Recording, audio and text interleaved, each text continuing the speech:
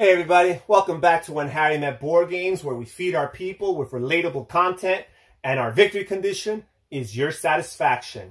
I am Harry, and before we go any further, please don't forget to hit the button right there on the lower right hand corner to subscribe to this channel if you're interested in some more relatable board gaming content. Today we're going to have another unboxing, and I'll be unboxing this game here, which is Steam, designed by Martin Wallace and published by Mayfair Games. This is a classic within the gaming hobby and a game I've been interested in playing for quite some while. I've mentioned in my channel that I'm interested in exploring more train-themed games, heavier games than your gateway train games like Ticket to Ride. So let's see what's inside. I peeled off the shrink wrap. Let's pull off that box. Nice little box art. And let's see what's inside. Oh, I love this. Nice fabric bag. Okay. Okay. This is good. This is good. I felt better quality, but I've also felt worse, so I'm not complaining. And then a whole bunch of different colored cubes and circle-shaped pieces, right? In a bunch of different colors. How about we just pour some of these out right here and get a look at it. Ooh, looks like a bag of Skittles almost, huh? All right, so just typical wooden pieces. Nothing that blows your mind, nothing out of this world. Then you got these tiny little cubes. They probably represent different goods, I'm guessing, that you're transporting. This is a pickup and delivery game here. So, okay.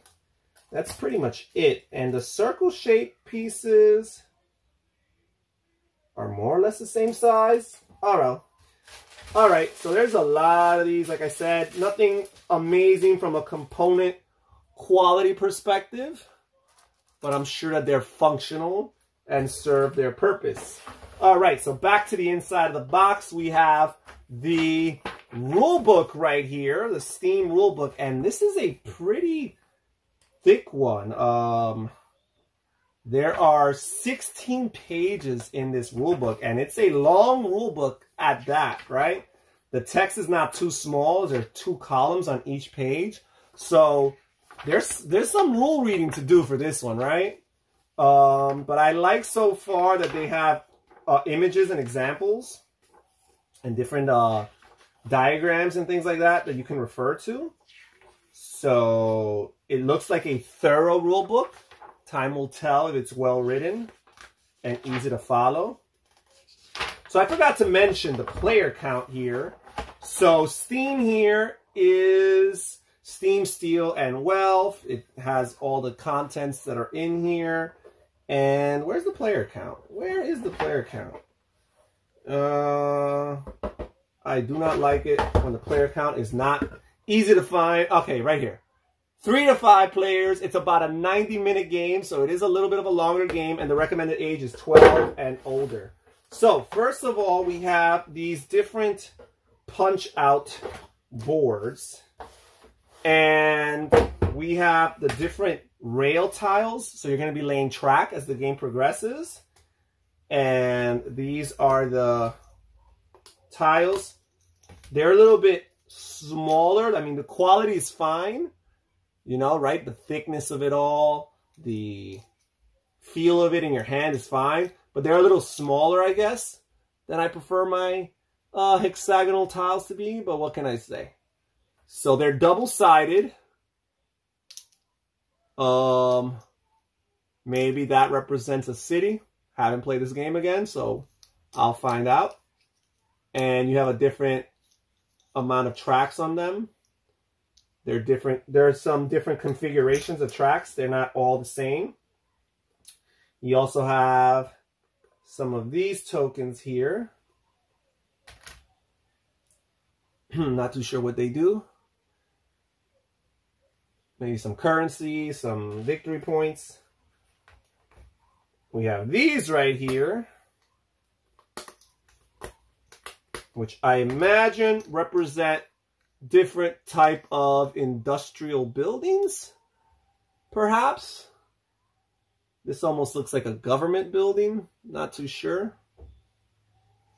Again, time will tell. We have some more. These are like plain old railroad tracks with straight lines. The reverse side has a curvy one, right? You got your straight and you got your curved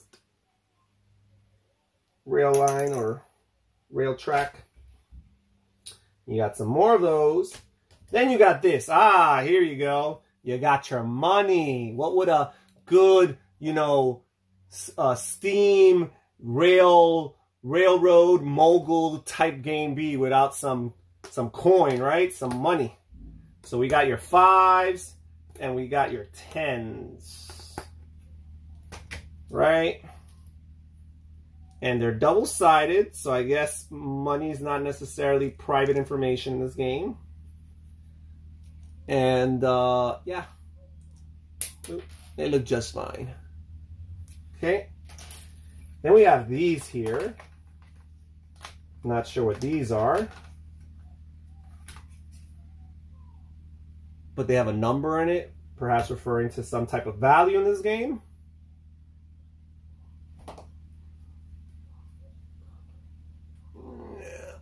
Alrighty. And then finally, perhaps the main event is the board. And this looks to be a big one here. This is a huge board, and it is double-sided. So I guess you have 2 different maps to explore. And based on my vast knowledge of world geography, I could tell that this is Germany. Actually, I was able to tell because of this city of Essen here. And also just the spelling of these, many of these cities. Eindhoven, Nijmegen. Okay, let me not butcher any of these names. So here you have a Germany side of the map, and you have some sort of track here. You have some sort of track here, and then I guess this is the victory point track, perhaps. You have some other tracks over here on this side, on the upper right-hand corner. And some cities are just regular, and I guess some are color-coded and highlighted in that way. I'm guessing these are more important cities. You have some rivers that flow through here. I wonder if they're thematically relevant to the gameplay. And then the opposite side of the board right here. Interesting. Okay, looks like we have New England here, right? The northern part of the United States of America. You see Ottawa and Montreal are here on the top. And you see some of the, you know, common cities of New England. You have Boston and Hartford. You have Albany, New York, and Syracuse. Interesting, they have Maine almost as if it were a city when Maine is really a state, but I guess they don't know any of the big cities. There is no big city in Maine. I actually lived in the state of Maine for 2.5 years. And of course, you're going to have northeast of the United States. You have to have New York and Philadelphia while you're at it. So this is really cool. It looks like everything else, the score track is pretty much the same. It's just 2 different geographical options, and I'm sure that there's some differences in the spatial orientation of the game. I would hope so, right? I would hope that the two sides don't play identical. But yeah, all right. So you got Germany and you got New England of the United States. All right. And that's pretty much it for our unboxing for today. Thank you so much for joining us here When Harry Met Board Games. Please, again, don't forget to hit that subscribe button. It's so easy. It's right there waiting for you, begging you to hit it so you can subscribe to our channel and follow us as we could continue to put out more relatable board game content. Again, thank you guys. This is Harry. Take care, stay safe, and I'll catch you next time. Bye-bye.